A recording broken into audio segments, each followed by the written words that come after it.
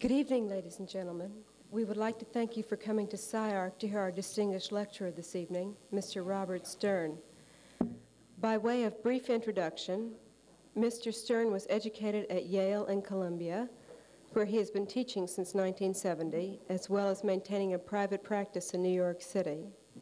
He has authored several books, including New Directions in American Architecture, George Howe, and the most recent, co-authored with Deborah Nevins, The Architect's Eye.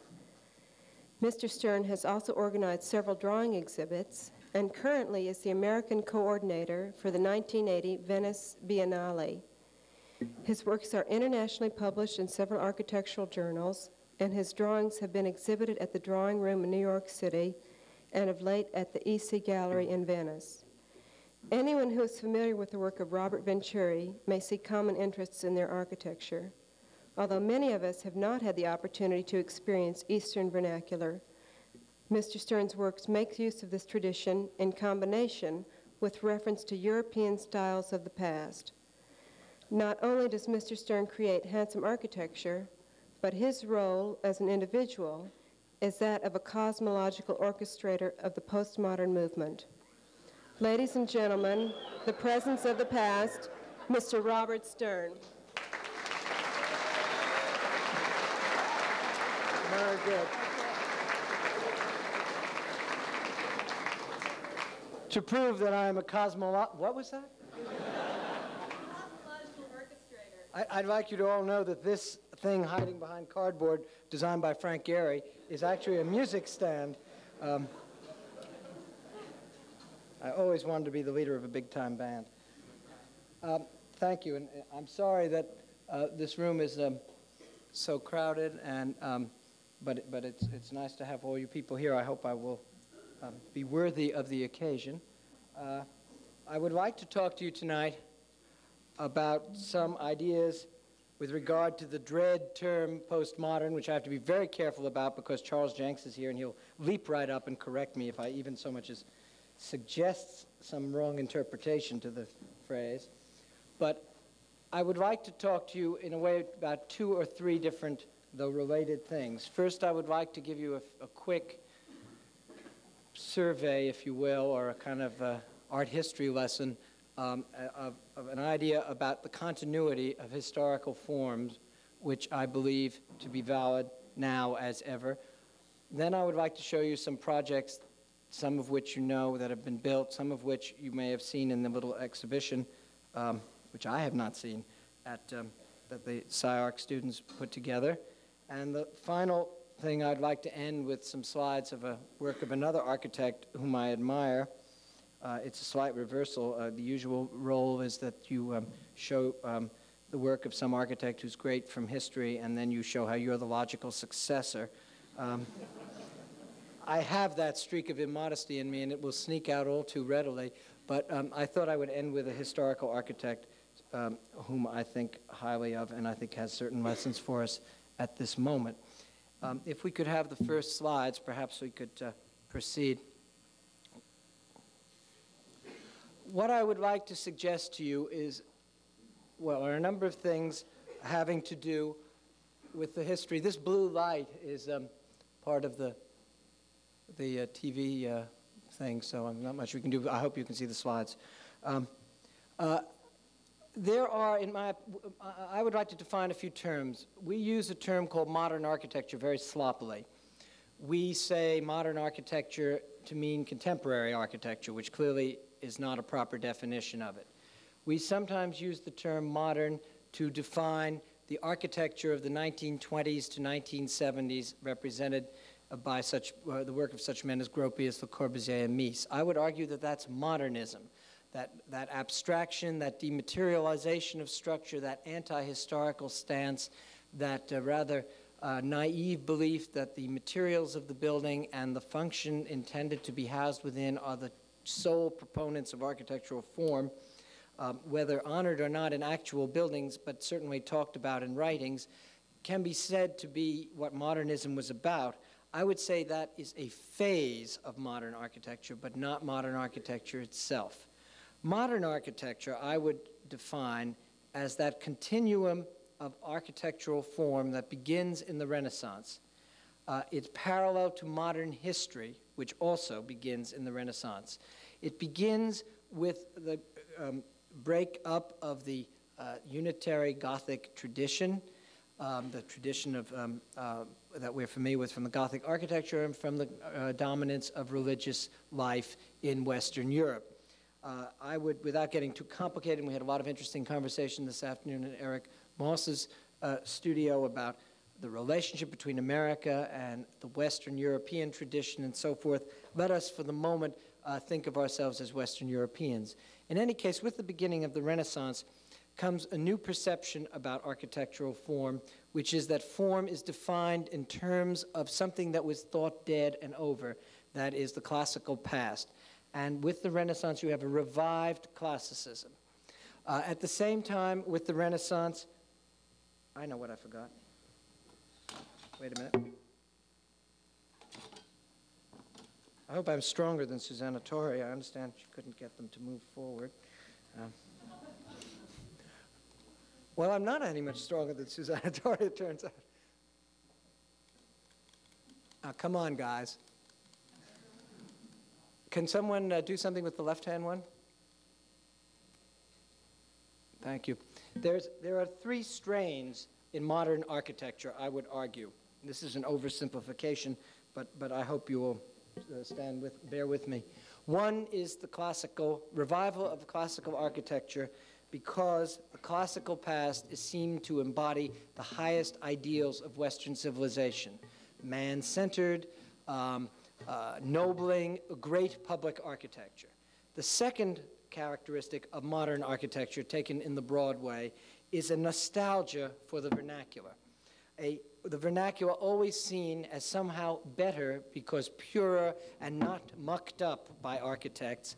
The vernacular is seen when always looked at the direct building of man to make his own shelter, his own cities and towns. That can be seen, the first slides were the Roman Forum, of course, which was the representation of the classical ideal, seen, by the way, as a ruin, which makes it easier to accept.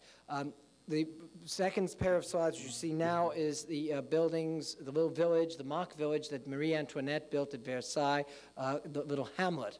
And here she played milkmaid, of course, and represented at a colossal scale the nostalgia each and every one of us, architects and real people alike, feel for some purer world of somewhere where architects and education and learning and all the problems of modern life don't really play a part, where things were directer and more simple.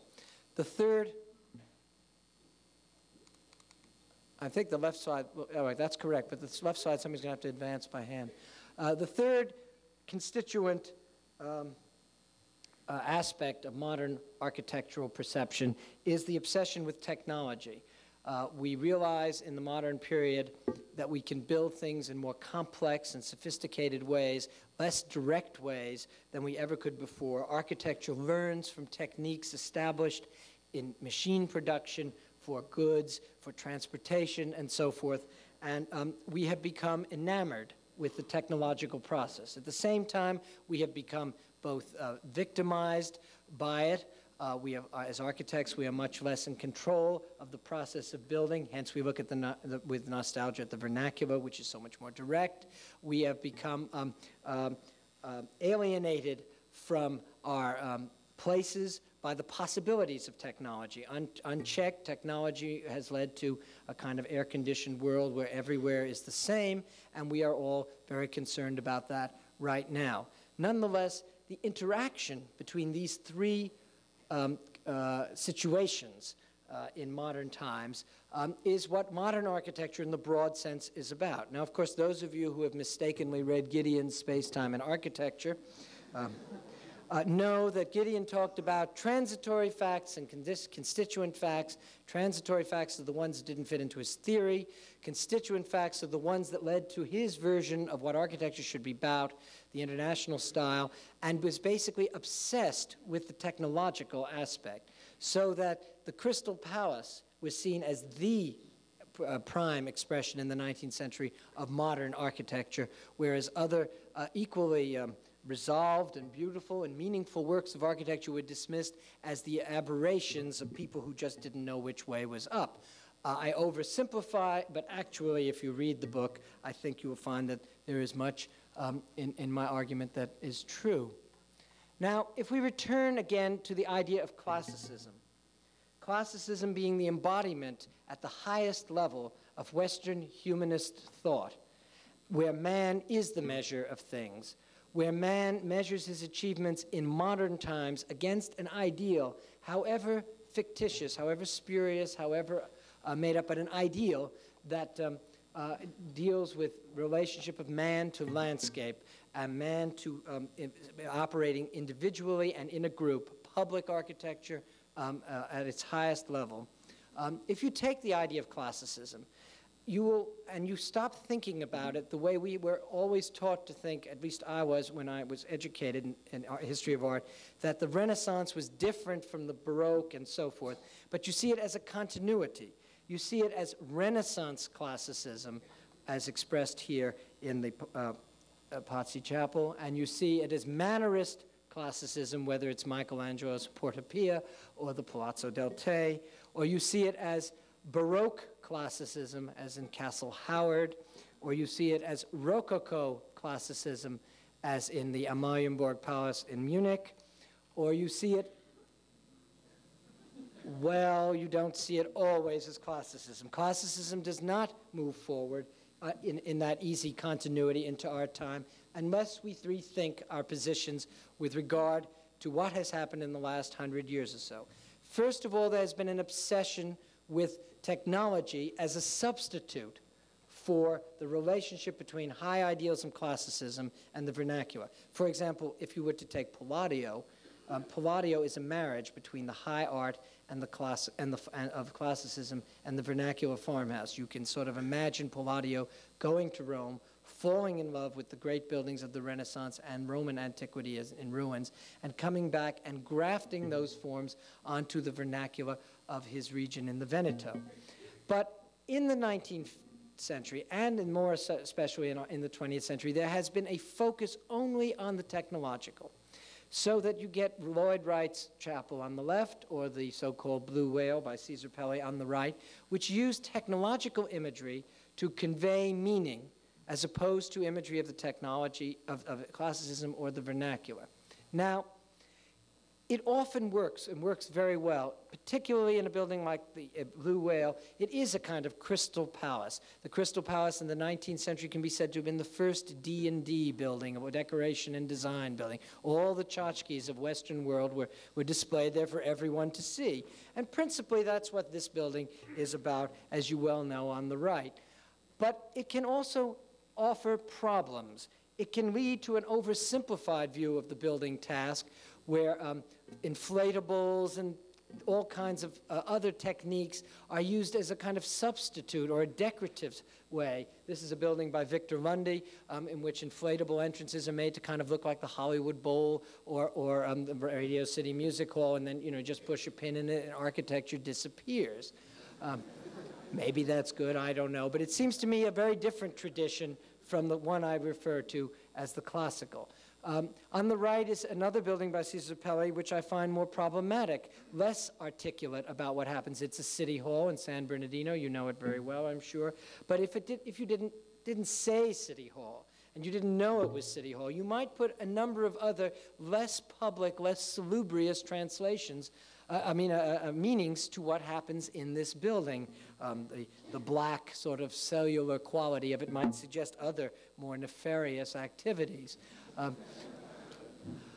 Technology, in that sense, can only go so far, I would argue, and sometimes in our time has been used as a substitute or as a kind of false signal for the meanings of architecture, the most appropriate meanings of architecture in any given situation. Now, Le Corbusier and Mies were both trained in classical architecture.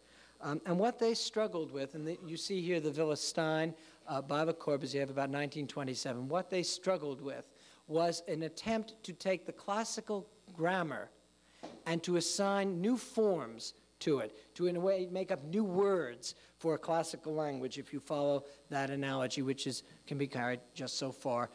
and retain its meaning. I think there are many problems which you're very familiar with, one of which is that it's very hard to invent a language and get other people to understand it easily. Another of which is that the subject matter of the language, the industrial processes, perhaps were less meaningful to the users of architecture than it was to the makers of architecture. Also, the struggle between the classical compositional methods, which are seen in the front facade on your left, and the desire to make a more responsive architecture to particular location and movement situations in the building, produce somewhat unresolved form in many instances. I think one sees that struggle, whether one likes it or not, very clearly recorded in the plan and in the way Le Corbusier shows, demonstrates the proportioning system of the Villa-Stein on your left. He uses a classical technique, for example, on your left to define the proportioning system, but in fact the windows and the key openings that relate to human activity are anti-classical, very strangely proportioned in relationship to our body size, but only related to the production psychology that he felt was dominant in Western civilization. Now, the problem is more complex than we had been led to believe by historians. Gideon and others have oversimplified it even more than I have, if that's imaginable, and I'm pretty good at that. Here's Frank Lloyd Wright's building for the Imperial Hotel in Tokyo.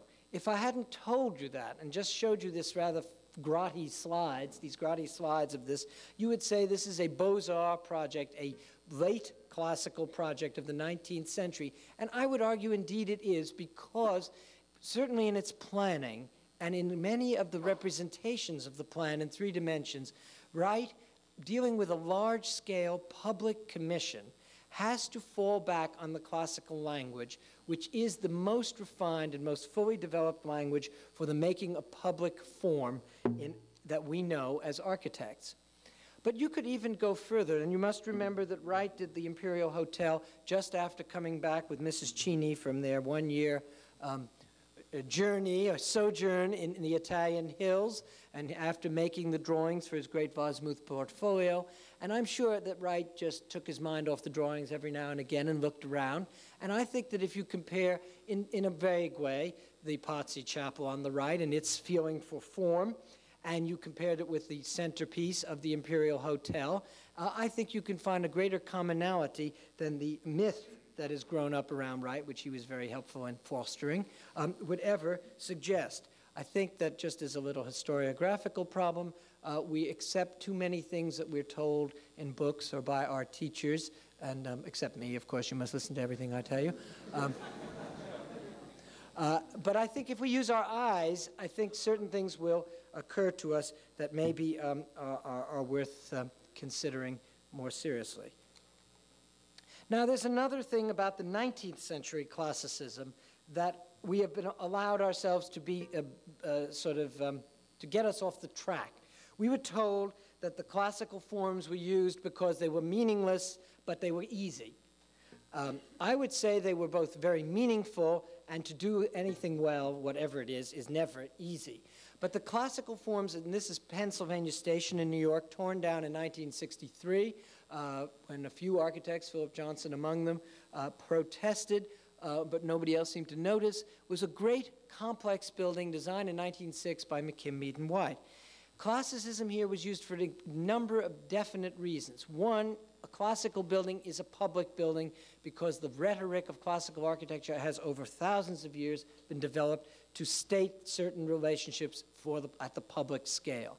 More importantly, these great buildings of the 19th century, being modeled after the great Roman buildings, for example, or combinations of those buildings, really could work with the programs and the complexities of 19th century architecture at an appropriate scale. On your left is the great waiting room for the train, where you got your tickets and sort of milled around waiting for your train to be called.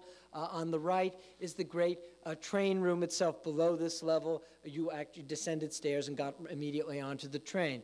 There are a number of interesting lessons here. First of all, 19th century technology is used with equal venturesomeness, equal spirit of adventure, as in the Crystal Palace on the right. But it is restudied, as indeed the Crystal Palace was, in terms of traditional form, to carry forward in a new material, in a new situation, the traditional meanings that classical form carry with them. So you get the same architecture restudied in stone and in glass and iron. They are both restudied.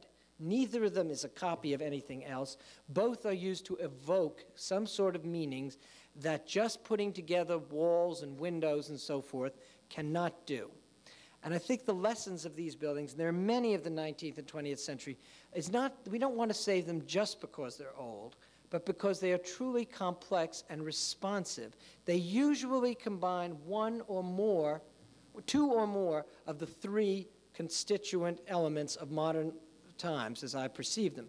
Usually technology is brought to a high level of resolution in a classical light, for example, or the vernacular and technology are contrasted and brought together in some way. The architecture is rich, as opposed to that architecture of the recent past, in which only one of the kinds of elements that I've been talking about is emphasized. A building is all about technology, as, for example, Beaubourg in Paris might be, or a building is all stiff classicism, as certain buildings of the 30s are, and they're equally dull and diagrammatic.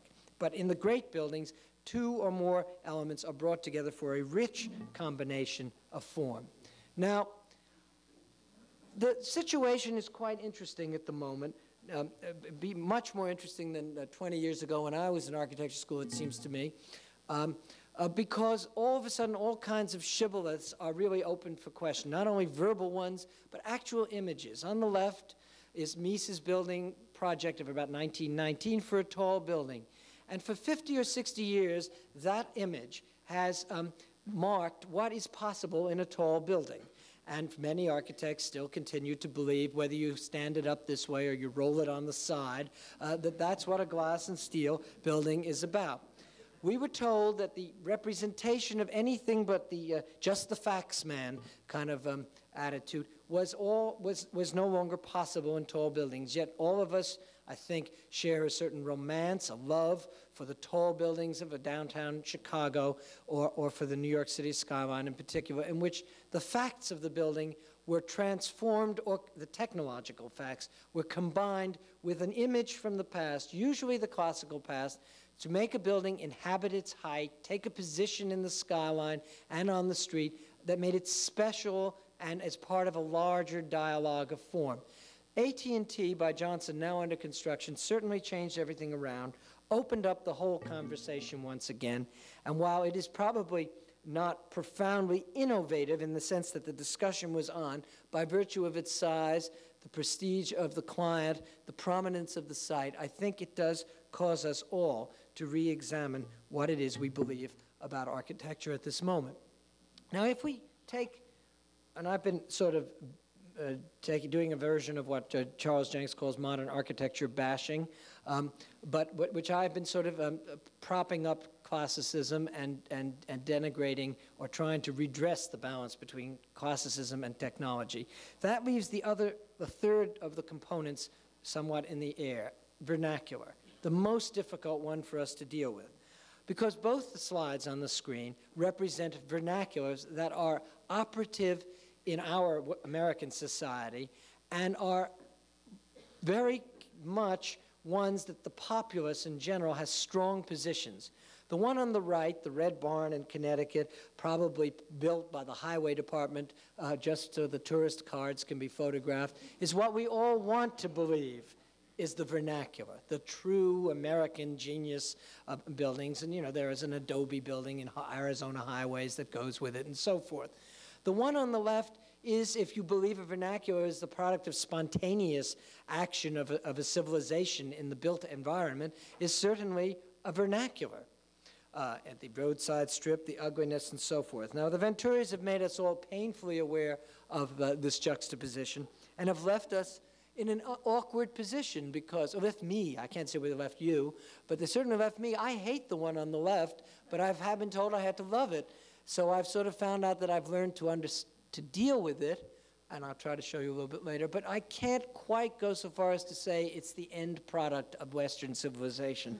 I certainly hope not. But it is a dilemma, and we're faced with the dilemma.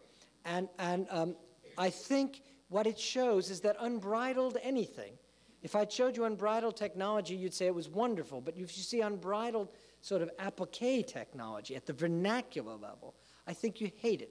And I think it is the lack of dialogue between values, that the single-mindedness of the image on the left, which is the thing that makes it, perhaps more than any other aspect of it, visually offensive and culturally sinister.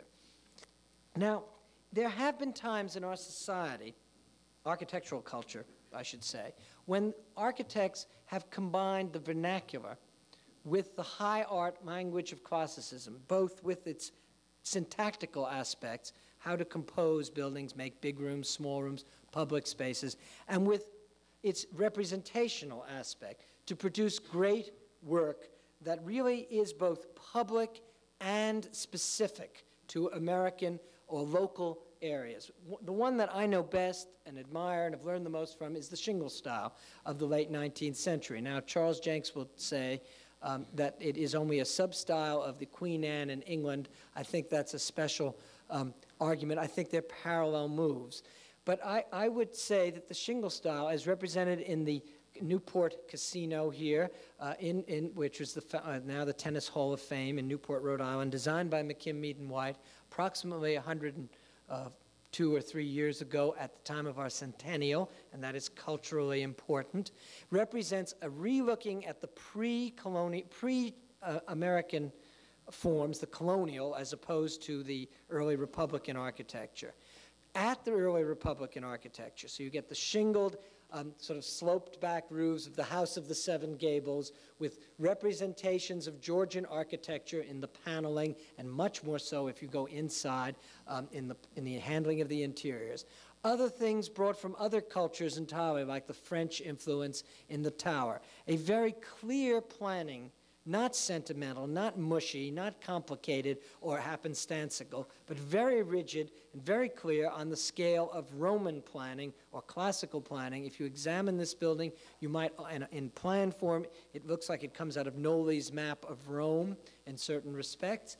So you have many levels working together to produce a truly indigenous expression, but not one that is without order and without broad modern implications in compositional terms. So the shingle style seems to me a very useful model. I think we could discuss Goodhue's work in Santa Barbara. We could discuss, rather in San Diego. We could find other examples, but perhaps this is the most poignant because it goes right to the heart and the founding of our American culture. Now, if you take the line of reasoning I've sketched out and follow it through, and you say that classicism is an ongoing tradition, that the relationship of classicism to technology or classicism to vernacularism or any of those three is a conscious act that the architect, reading the situation, has in charge, and that modernism was an anti-historical condition which said these readings were no longer valid. What do you do now in the so-called postmodern period where you're once again reviving the idea of architecture as meaningful? What do you do in relationship to the forms of modernism? What do you do with all the stuff that took its position as being against everything, which now clearly seems a style? We can talk about the modernist style, and all of us know exactly what we're talking about. We're not in it, we're looking back at it. Well, my answer to that is simply that one can use it as part of the same linguistic process. This is a remodeling and a renovation or rebuilding, I don't know what the word is, a job that was just been finished in New York, in which the language of high modernism is used, particularly on the interior, to represent what this particular job is about in the client's ideals, in my own feelings of what is appropriate to build just off Madison Avenue in the art gallery district in New York for people who want to show art and make a particular kind of environment sympathetic to a particular kind of art, have a certain idea of form and space and so forth. You can use that. You can compose consciously in it. To be after modernism doesn't mean to be against modernism. The privilege of being against things, I hope, in the way that modernism was, I hope will be buried with the 50s and 60s and all of that sort of smug superiority that we seem to have had once in our architecture. I think we now must look at every situation afresh in relationship to the broader continuities of form and not in relationship to this idea that one style succeeds and cancels out another. It's a continuity. I would therefore say, to conclude that proportion of this talk, that if we have Renaissance classicism, Baroque, Rococo, and so forth, there is also modernist classicism, because finally, it seems to me, the icons that that appeal to us from the 20s and 30s, Le Corbusier, Mies, and so forth, is a product of the classicist sensibility, classicist compositional techniques. It marries classicist syntax and technological form, however abstract. It lacks representations of classical architecture, but other than that, it is a kind of secessionist, if you will, classicism. We are now in the process of reintegrating to the broader tradition. In any case, in some of my own work, which is easier for me to talk about perhaps, I have increasingly become aware of the fact that one works in some sort of condition of form that is a conscious one, that the conscious meanings one deals with in architecture are the most important ones, so that the Langhaus, which you probably know, which is the first of this succession of buildings that I still hope I'm very much involved with, in which one sets down not only the program and the site conditions and the need to manipulate light and space in an interesting way, but also one says, what does the building how does the building function as a cultural object? The Langs were university people. They wanted a house that would relate to their interest in South German Baroque architecture. In particular, Mrs. Lang said she wanted an archbishop's palace from South Germany. We won't go into why she did or not. It's not really any more important, it seems to me. How does one achieve that? One uses ornament, color, of course, to manufacture conditions that bring forward other conditions from the past in time. One discovers, when one actually visits a South German Baroque building, as I did a few years after doing it, that the ornament usually is concentrated on the front in the real thing. This is in Rot am Inn, near Salzburg, between Salzburg and Munich, and you'll notice that all the ornament is painted on, because ornament in most architecture, whether it's Miesian or a South German Baroque, is a representation of intentions on the facade or on the vertical plane, and is not the realization of a condition. Ornament is a decorative act for intended meanings. One also learns that that ornament can be made in very ordinary ways, just as it was in the 19th century, that many of the things we were told, someone today said in the studio, you can't do such a thing. And the one thing that I find is a particular challenge is when somebody says you can't do it, that you really can. For example, all this stuff is all available in lumber yards, at least in the East. I guess out here it's maybe done in Spanish style, but you can find this stuff. And you can make it and assemble it and continue to make architecture much as has been made before. The question is, what do you want to repeat the sayings of before? I think not. I don't advocate copying. I think there's plenty to say new in any given language. And the question is, another question is how to relate to where you're building and why to make things that represent the past. For example, the Langhaus, people always said to me, why didn't you make a red barn like you're supposed to have in New England if you didn't want a white painted house? Actually, the photo I showed you of the red barn was the barn the Langs were moving out of because they were going crazy living in this dark, dank, highly picturesque thing. They wanted something that bespoke a house. Now, in my mind, the Langhaus is a Palladian villa. I saw it as the villa at Masser, to be exact, on your left. Then people say, well, that's not very American. And I said, well, I thought a bit, and then I remembered the Longfellow Vassal Longfellow house in Cambridge on Brattle Street, down the street from Harvard Square. It seemed that was pretty American to me. Longfellow wrote Evangeline and all those other important things we study in the 6th grade. And it's all made out of wood, which made me much happier because it wasn't real classicism, whatever that meant. It was an impression of classicism. Of course, it opened up another question. Isn't it maybe more classical and correct than the Parthenon, since the Parthenon, we were told, was a stone building made to imitate a wooden building. Here in good old America, we made a wooden building to recapture in the real material the original forms. So you see, you can argue these things all different ways. So saying, the real source of the building is the Governor Gore House in Waltham, Massachusetts by Bullfinch, which in the 19th century was stuccoed over and painted a kind of cream color, but has been since restored back to brick. The point of all this is that there is a continuity of language and form, and that you can't, these regionalisms, this recent fashion for only solving things contextually, where you take a molding from one building next door and a doorway from the other, and you sort of weave it all together, and the building is therefore wonderful, is too simple. We always oversimplify as architects. We must always find the more complex, the more deeply rooted cultural condition if we can. When it's all finished, the Langs have their Archbishop's Palace represented across the facade as an announcement of intentions to arriving guests. And they have, on the other hand, a house which has the wonderfully conventional values of indoors and outdoor rooms and spaces, windows and so forth, places for the picnic table and what have you, that makes it operate on many levels. So that I hope that I think the thing does succeed in that sense. Another house on a suburban site, a very large suburban site outside of New York, wasn't so easy in the sense that there was no message from the site. The owner didn't want a palace or anything particular, just wanted a, quote, modern house. And in fact, only had one request. She liked California houses of her youth.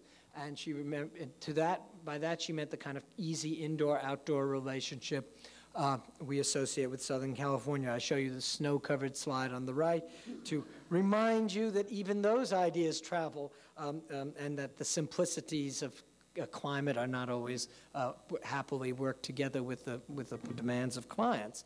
One has to make accommodations. The complexity of the program led to an interesting plan, but the question was what the house would look like. What did it mean to make a house on this site, which could have been anything? In my mind, the relationship that Wright achieved between building, particularly in his earlier work, between building and site, not the sort of mushy relationship of the later Taliesin Angevin period in which the ferns grow right up into the house, but a house on the hill and terracing and a kind of Italianate feeling for form, which is represented by this slide of the earliest version of Taliesin North in Spring Green, Wisconsin, seemed to beset one aspect. The second was, since we had to have a swimming pool, and there was a question of building in relationship to water, one thought of Italian villas, such as the one on the right outside of Florence. Of course, my mind was in that frame of mind because Wright himself had designed Taliesin after coming back from that famous trip to Fiesole. And then looking at those villas, one discovers in Palladio that the representation of form is done at a rather low key. A villa is something between a public building and a farmhouse. And if one makes representations that are meaningful and manageable, they will be kept on for hundreds and hundreds of years. So this villa on the right is somewhat grander than ours. It has fully developed sculptural program at the roof. Ours, rather more modest, has painted colors and bands implying cornices, but a certain quality of ambition that takes it beyond the vernacular toward a kind of higher art expression. Certain objects that the owner had, this set of furniture by Paul Frankel, which was designed in California in 1934. There's a wonderful Art Deco designer who lived here in Los Angeles. We built a room around so that the room is an evocation of the thing that lives in it, the thing that happens in it, and not just some shape fighting it out tooth and nail with what goes on inside. Classicism, in a more overt way, has come to be more of a concern for me. To make buildings that look like buildings always used to look like. It's increasingly become interesting to me to be less eccentric. I don't know, this is sort of confessional time in California, I don't know why, but less eccentric and more normative. This is a townhouse on Park Avenue, which inside is uses a kind of high language of modernism. At last, you can walk through a Wangri guitar and all the colors of those paintings for a kind of complex family life, 3 kids, 2 dogs, parents, the whole bit. On the outside, instead of representing that on the outside, would have been jarring and discordant on this facade of Park Avenue. One uses pilasters, an implied pediment in the center, certain torus moldings, and so forth, to represent at the scale of the house the same kind of architecture that the architects used 30 or 40 years ago building these apartment houses, which is, of course, part of a very long continuity of form. In a carriage house, which had been burned, and we had to restore it, the question was, well, how to restore it? In point of fact, it never had a really good interior because it was designed for horses. They don't operate in the humanist tradition. I can't say that when I lecture in the Rockies, but it's true. My intention was to evoke in the interior the kind of interior that this house might have had it been a house and not a carriage house in 1906, because with the date it was built, to see how one could manipulate that language, which was a wonderful moment, which I continue to be interested in, when classicism was simplified to apply to domestic programs as a rule. Otto Wagner, and Mackintosh in Scotland, who was particularly on my mind at the time this was done. So that Mackintosh's apartment in Glasgow on the right, with its molding at about 7 feet, defining human height and helping to kind of tame the very high ceiling of the space, was the model, and the room you see on the left is based upon that. Most of the columns you see, in fact, all but one in the room, are non-structural. I don't know why I keep reminding people of that, but it seems to be helpful to release you from burdens not of your own devising. The moldings and all of that is new. The idea of that is to make a dialogue with the actually modern, i.e. modernist furniture of the room, so that the continuity of things over time is emphasized and not some sense of just knowing exactly when everything happened in that room and dating it to the last moment, which seems to me arbitrary and not really representative of what we're about as people. The doorway and the 2 windows are new, are old, the rest is all new, and is an attempt to tie things together through this traditional language. The swimming pool is turned into a reflecting pool by virtue of the 2 pavilions at the end, in which the very simple classical columns, still available from a catalog, a Sweets catalog, you can buy them. They also make flagpoles. And always, they just hold pavilions. It releases all kinds of opportunities to make landscape and nature come together in much more relaxed and appropriate ways, I would say, than the language of high technology, unadulterated, that we had been so used to for so long. That easy relationship between traditional form and present situations is extended here in this lounge for the law school at Columbia. We were remodeling a building that had been very seriously vandalized over time by other departments of the university, and basically what we were presented with were some beams on the ceiling that had a little character and 4 windows, 2 of which you see, which were in the style of the building outside. The students were rather sensitive to the general lounge architecture of that university and others, which is this sort of butcher block, asparagus fern, thou shalt not spill anything, and therefore immediately you spill everything all over the place kind of architecture. And they felt that that was rather a put down to them. They were graduate students and law-abiding besides, being lawyers. So we said, well, how can we do that? We tried to make a room that would go beyond that. We tried to make a room in this way that would prepare the lawyers for life downtown. We made a club room. Surprisingly, it's very, very successful. Not surprisingly, I should say. And then we extended the language established by the first windows, using plywood, traditional moldings, which we sometimes fabricated and sometimes we're actually able to buy, and continued the language all around the room. where we came to two places on either side of the fireplace, which was existing and had managed to weather all the storms of the past 40 years, where we came to those two places where it seemed to me in the past there would have been hortatory remarks carved in stone from Blackstone or from Emerson or somebody like that. We left the spaces blank because I don't think we could have had much agreement in the mid-'70s as to what was appropriate, and I didn't quite know how we'd go about getting it carved anyhow, what with the death of Augustus St. Gaudens and his tradition. The only graphic designer I knew was Massimo Vignelli, who was frantically doing Bloomingdale's shopping bags at the moment. And I think we've lost that tradition. Another thing I've learned in the course of doing that project and in the course of some of this work, it has to do with the nature of archetype and abstraction, which we talked about in the studio this afternoon. If you take a column and you take the capital off it and you take the base off it as the thing on the right, do you still have a column? I would say no, you have a post. And I think a post is a very inarticulate form compared to a column. If one investigates all of these other elements that constituted the architectural vocabulary, not just the simplest one, now whether we call it an archetype or an element is not important at this moment, but if one goes back and examines the base, the chair rail, the moldings, and so forth, one sees a truly rich and complex language. The column on the right speaks in monosyllables without any adjectives and just talks like this. The one on the left kind of does a job of making you think of light and shade and sunlight, and I have to admit I waited a while for the photograph, but it's there, and when you're sitting bored out of your socks reading some book and trying to pretend that you're learning the law when you'd really rather be out doing something else, if you look at that, something is happening in front of you that is not happening on the right. And I do think architecture still is a visual art, and I'm not so embarrassed by playing up to the eyeballs every now and again.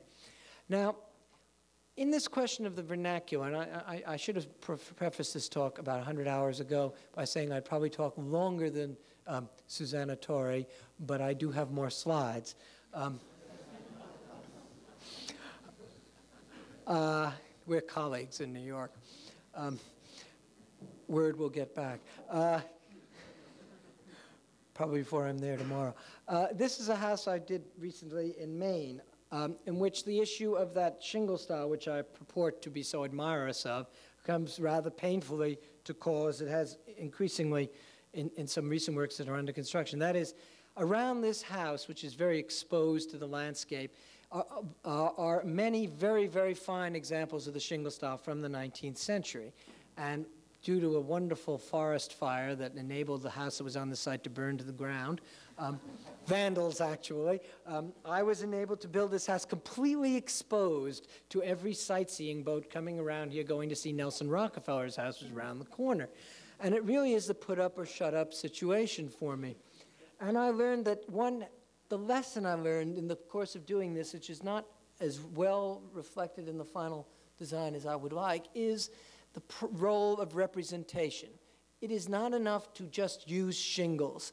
It is not enough to use the grammar of shingle planning, for example, in making the plan, or any other style. One needs to represent very specific terms on the building what you have in mind.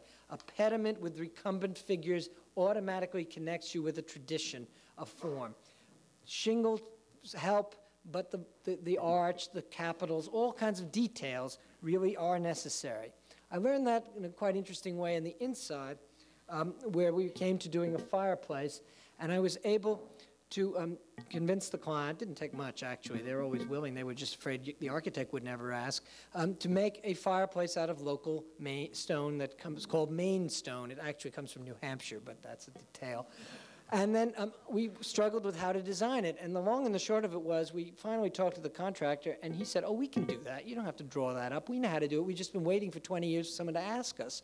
And you see, these things are part of our architectural culture just as much as they are part of our real culture. And we just need to release ourselves to deal with these issues in a positive way. Now, the representational issue comes to me its most awkward moment in these 4 columns, which are part of an 8-column baldacchino implied around this space. They are actually, some of them structural and some of them not, bracing the house. The chicken part of me did not permit me to make these columns in a classical language. They are actually just the steel posts, and I think they're very unresolved on that level, and it is a missed opportunity to bring the dialogue of the structure and the fireplaces into a more articulate role. So it goes. I can go on and on. I will go on and on. So sometimes even I get tired of my own voice. This is a house that's a craftsman's cottage, which you have many of in Los Angeles, and this is one in New Jersey. There are quite a few around the New York area, and which we've added onto, we've remodeled, and we've tried to keep the character, which was a very slender thread by the time we got onto the job, of the original, and bring it forward. Sometimes there's not enough there, and we have to invent, but it seems more productive to work with what the original mood of the thing is than to try to lay another style on top of it. So looking at craftsman houses and thinking about what might have been in the minds of those people in 1900 and 1910, one begins to elaborate very ordinary things like doors and all the things of everyday life, going into a building, coming out, standing and waiting for someone to come to the door, letting light in from above, can be open, can be rich, without being, I think, excessive and overly complicated. We had to do a new stair to the 2nd floor, and the question is what the stair would be like. It seemed to me that the craftsman architecture was really a kind of pale reflection of the architecture of Voysey and Mackintosh, which was the highest expression in England and most influential in the world. So I designed a stair based on this one of Mackintosh's in the Glasgow Art School on the left. But when I finished it, I could not decide in my mind whether Mackintosh had ripped me off or I had ripped Mackintosh off. And I hoped that people would have that confusion, and it seemed to me not very important anymore who did it first, if one is just interested in the thing and it represents a continuity. I know that's very arrogant, but originality seems to me the killer of architecture. We sit at our desks and try to reinvent the wheel every Thursday afternoon. And it's a waste of time. It's all been done better, and the smartest of us can pick up and build and go on, and not try to make it anew, as we had been taught by Ezra Pound. This is a house under construction, which was in the exhibition in Martha's Vineyard, which brings up another problem. You had an opportunity to see the drawing, so I won't describe it too much, except to say that the facade, the centerpiece of the facade, is borrowed without permission from Schweinfurth's Unitarian Church in Berkeley, and that the general massing of the house is based on a railroad station by H.H. Richardson. The reason of that, for this being that the code in Martha's Vineyard has been brilliantly written now, the architectural code has been imposed to prevent architects from building the kinds of wondrous structures they built in the 1960s and early 70s, those pitchy-poo, shed-roofed, flying wedged things that were always in House and Garden and Record Houses of the Year, which caused a lot of attention and turned that place into one of the weirdest architectural landscapes in America. So in rewriting the code, they wrote it so that basically only architecture up to about 1910 was possible. And that's caused everybody a lot of trouble, but not me. Of course, it was my really good opportunity for me. But the irony of this house, when it's finished, is that around it will be all of these buildings that will look, quote, more modern than this.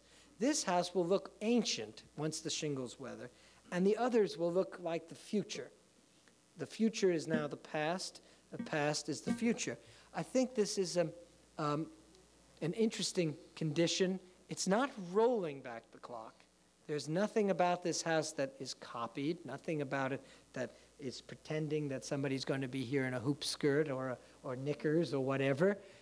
It is just that tradition, that continuous tradition, which was true of New England seacoast architecture for over 100 years, still has meaning, validity, and life.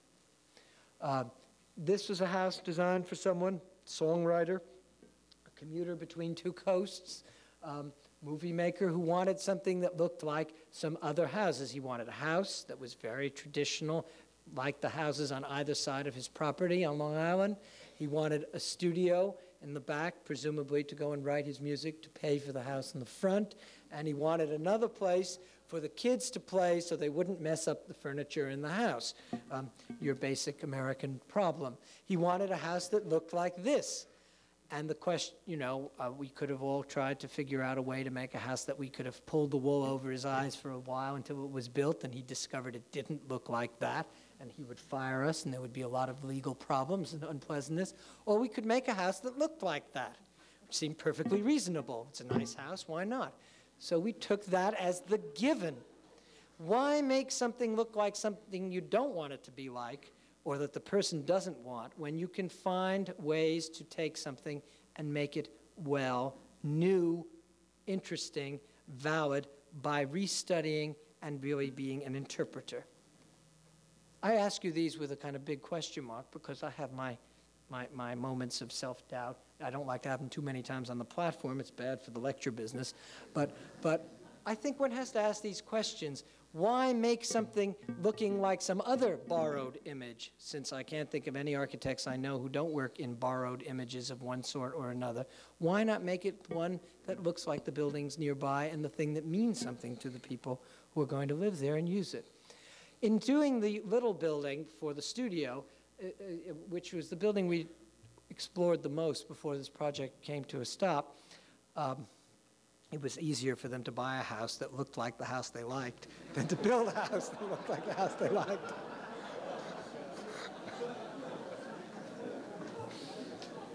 Sick transit commissions. In any case, in doing the studio, if one was building the house that looked like the house of 1900, then the question of the studio became rather interesting, because what I thought, in order to really come up with an appropriate studio, what one should do is imagine what had happened since 1900. They'd built the house, they'd built a stable. Things changed rather quickly, and it became the garage. The garage was okay, but they no longer could fit the cars into it because they were too big, so they converted it into a studio. So what we did was design a barn or a stable, and then through a series of operations on the drawing board, converted it. We went through and raised the dormer, let light in, and made it into a kind of a garage, a nicer place. And then we remodeled it once again in our minds in the process into the studio. And then we recorded some of those processes. For example, this big Palladian window, opening the former closed interior of the garage to the garden because it was now inhabited by people. With a bold sort of change in scale. Or we recorded on the end gable through lattice work the shift of the original space, the overall volume when it was one thing, and the need to put in a stair now and a door, and to have only less of the space for the main sitting area, so you get the gable moving in on the left and recorded there. So one can, through, again, another form of continuity, enrich architectural form. One can also, by looking at the continuity of form, realize that much has happened in America without the benefit of architects, but it is not without validity. It is that issue raised by the vernacular. These are proposals for a kind of ideal town. I am not without my ideals, but an ideal town based on what people in the real world, as opposed to architects, continue to value as images of inhabitation. This is a kind of subway suburb for places like Watts or any kind of place that it was destroyed in the social unrest of the 60s, an area of marginal architectural development at the present, which could become a good place to live if the architectural and, forgetting about economics for a moment, forgetting about who will pay for it, I shouldn't say that. These are intended as houses for low-income people, but forgetting about that governmental policy issue for a moment, if the architects could make images and houses that people would feel happy to live in as opposed to at odds with. So this was an intention, and it's a project I work on and on. This is a project for a development corporation based here in Los Angeles until recent financial stress has caused them to retrench and move back to New Jersey. For houses for affluent people, built by golf villas and golf courses and other important artifacts in our society. These ranchettes have fancy names. when you buy them, and they always look exactly the same. You know, the house is called the Scarsdale, or the Stoneleigh, spelled Stoneleigh, and then it looks just like everything else. And we were asked to see what we could do, and we could fix up the plan a little bit, but that wasn't very important. The plans are usually pretty good given the parameters. But we were able to make, with very modest decorative maneuvers on the facade, architecturally rich facades that actually began to look like the names of the houses that they had, and began to deal with such problems as taming the beast of the garage. You will notice the garage is the single largest element in the facade. But that gives you an idea of the size of the house. And but I think nobody wants to know that his garage is the biggest room he has. It is sometimes questionable, I realize, but not everybody wants to live that way. And so through the use of traditional language, used somewhat traditionally, I think we were able to develop a certain richness and a certain iconographical meaning to these buildings that they don't have, that didn't have before. Classicism, as I tried to say before, is a kind of public language. It is redolent with meaning.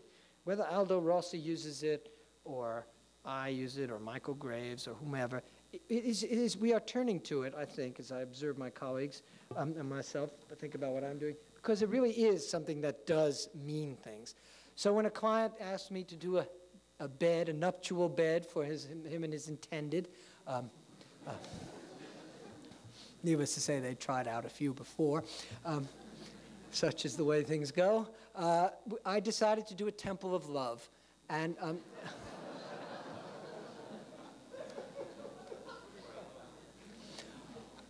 or when asked to remodel a loft in Soho, our New York equivalent of Venice, in which the developer had taken a 140-year-old building and absolutely destroyed the interiors by ripping off all the plaster, because that's what he believed was a truly artistic interior.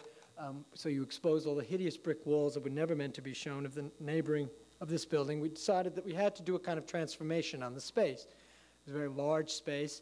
The question was, how could we make it seem both more intimate and more intricate, and how could we deal with those terrible brick walls? So the transformation was to make it read like the outside space between two walls of existing buildings on the side. Therefore, classicism, which is a kind of representation of structure on facades of buildings, was used. There are columns that are fully in the round that support lights, and they look like lampstands in a nice park. Then the couches look like benches, perhaps. Then there are walls that are crumbling. I got the Michael Graves crumbling technique from him to reveal Frank Gehry's stud walls behind. Who says I don't learn from everyone? And then the room up above then looks like some house looking out onto this room, and so forth. The classical language is surely not the only thing that made this reversal possible, but it does work. Some of it is now finished. A construction photo of a couple of weeks ago. Some of the columns are in the round, some are in silhouette, to suggest that the relationship between the forms and the highest ones as seen in the forum is rather tangential. These are sort of small-scale representations of the tradition. The dining room table was the inspiration for the